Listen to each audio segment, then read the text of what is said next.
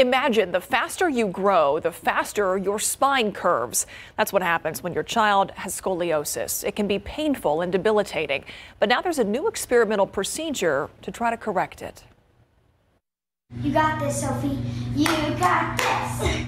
Ever since Sophie Clem can remember, she's loved to bend and bounce and flip and flop. I just have had quite a lot of balance and bars. I just end up getting high scores. But this is the first time in 5 months she's been back in the gym. Sophie was worried her tumbling days were numbered, diagnosed at age 7 with scoliosis. It kind of just looked like a curve. We tried bracing, physical therapy, chiropractic care. But her condition got worse. What started as a 14-degree curve was now 36 degrees.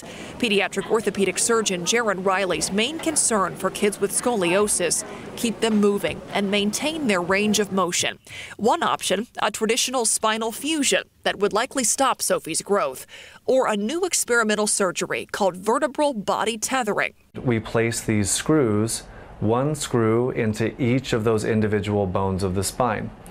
And then between each of those screws, we place a rope and then tension that rope between the screws to make this curve straighten out. Think of it like braces for the spine. So the long side of the spine stays put, the short side keeps growing, and the curve starts to straighten out. Doctors saw immediate results. On the left is Sophie's spine before surgery. On the right, after. It feels like a huge step forward, quite honestly. The one thing I want to get back to doing is probably like handstands or cartwheels on the beam, because they're really fun to do.